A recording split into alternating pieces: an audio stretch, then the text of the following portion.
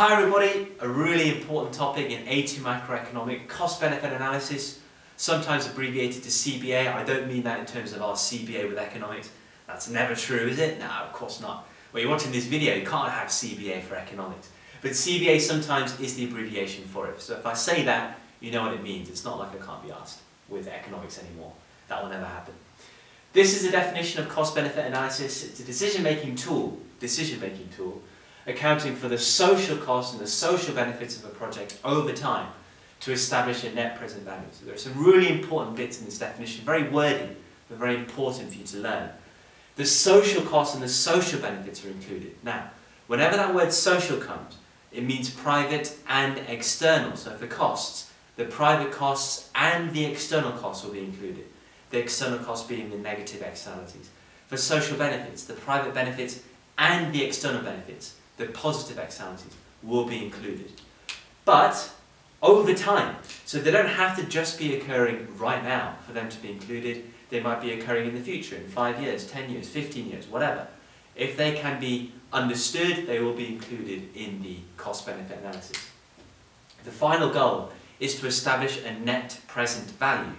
So when we consider all of these benefits and all of these costs, take costs away from the benefits, what is the net value, but the net present value?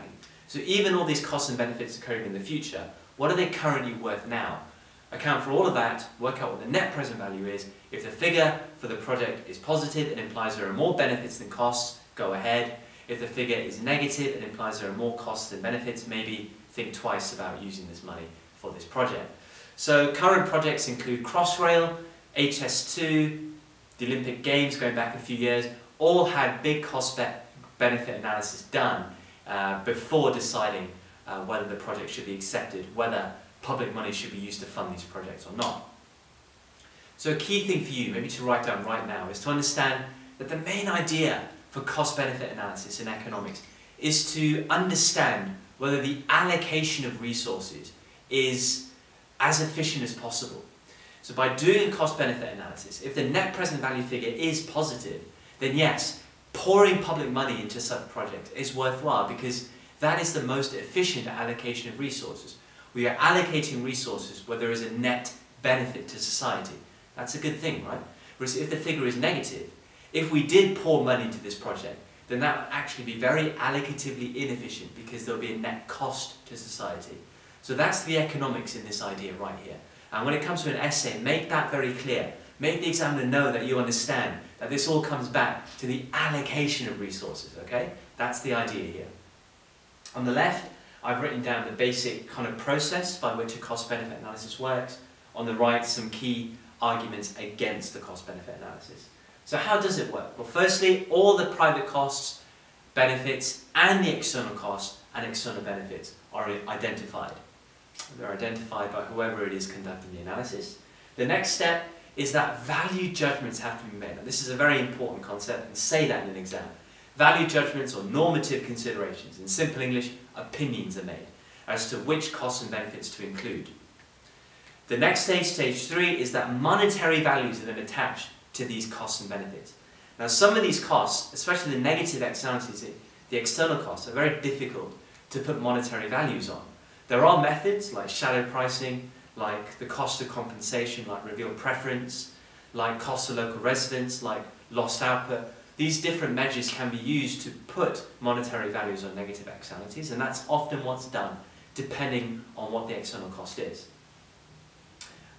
So monetary values are attached to these costs and benefits.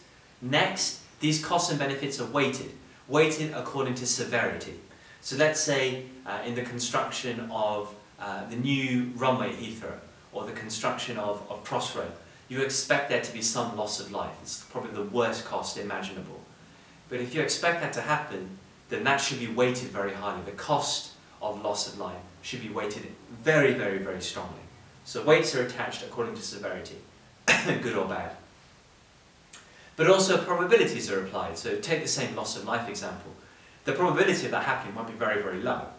Okay, there might be a chance of it happening, but a very low probability. So even though it's weighted significantly, the probability of it happening is so low that actually it won't skew the final figure. So weightings and probabilities are applied. The next thing is that a discount rate is applied, because like I said, some of these costs and benefits occur in the future, and whatever happens in the future, we discount. If I ask you this question right now, would you rather have £20 right now, or would you rather have it in a month's time? You'd rather have it right now. Okay? We have this kind of time preference of things happening straight away. When it comes to money, we might argue that it's a case of inflation eroding it in the future. It might be a case of, well, actually, if we're saved our money right now, then actually £20 right now in the future might be worth more to us. So we'd rather have the money right now, given the extra value it gives us right now, than wait for the future. And that concept applies also in a CBA. If there are future costs and future benefits, then they're actually going to be worth less than if they occurred right now, in which case we need to discount them. And an appropriate discount rate is used, an interest rate is used to discount them. Now that interest rate normally is calculated based on the current yield on government bonds, because that yield reflects expectations of inflation in the future, and therefore will erode what these future costs and benefits are actually worth, and will give us a present value of them. Okay, so discount rate is used to discount future costs and benefits to give us a present value on what those costs and benefits are. And what that does is it gives us two figures. It will give us a net present value of benefits and a net present value of all the costs included in this project. You take the costs away from the benefits, you then get your overall net present value. And if that net present value is positive, go ahead, efficient allocation of resources. If it's negative, don't go ahead, inefficient allocation if you did. All right? But stage 6, then a sensitivity analysis is calculated. So let's take the building of a new runway at Heathrow. Doing the cost-benefit analysis will be subject to huge assumptions, which may change, right? So let's say in this cost-benefit analysis that the makers of the analysis expected there to be an increase in passenger numbers at Heathrow Airport of, I don't know, 5 million a year or something. Well, that is subject to lots of different assumptions. That figure may change. And if that does change, if the figure goes up for some reason, or if it goes down for some reason in reality, then that might actually skew the final net present value figure. In which case, the sensitivity analysis done accounts for given changes in assumptions in the model, and then says, right, well, if these conditions in your model do actually change, this is how the final net present value will change.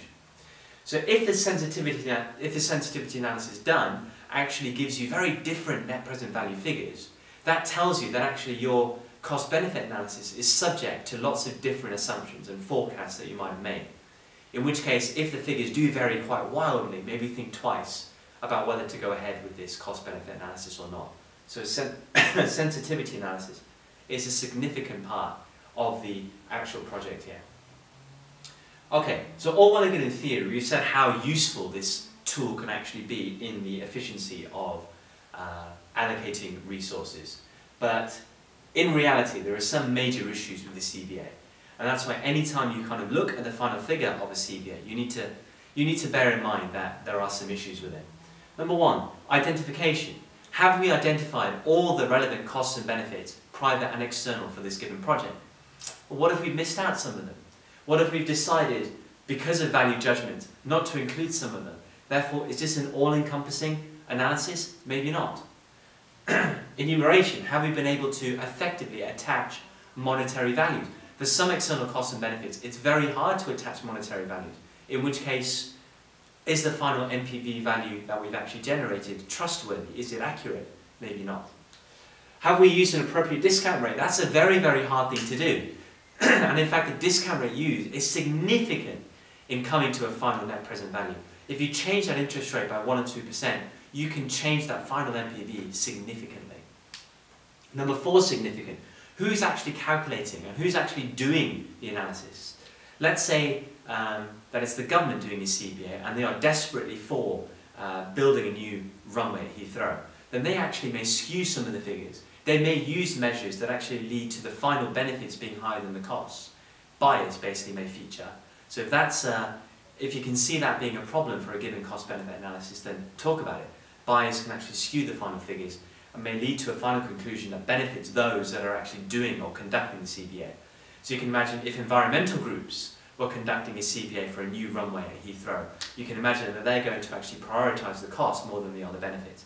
it may lead to a final figure being skewed at the NPV. Cost-benefit analysis invoke large costs, and there is large opportunity costs. They take a long time to work, and we can also talk about the subjectivity of the weights and probabilities applied, whether they are appropriate, how they've actually come to those weightings and probabilities, who knows, very subjective. That can again affect the final NPV value. So a very large topic here, very important one, very common, large discuss-based questions come on it. Make sure you learn it well, hopefully now you understand it, and always bring it back to the efficiency of resource allocation, whether on the one hand or on the other hand, and you're going to look like a star economist. Thanks for watching, guys. Hopefully you understand. I will see you all next time.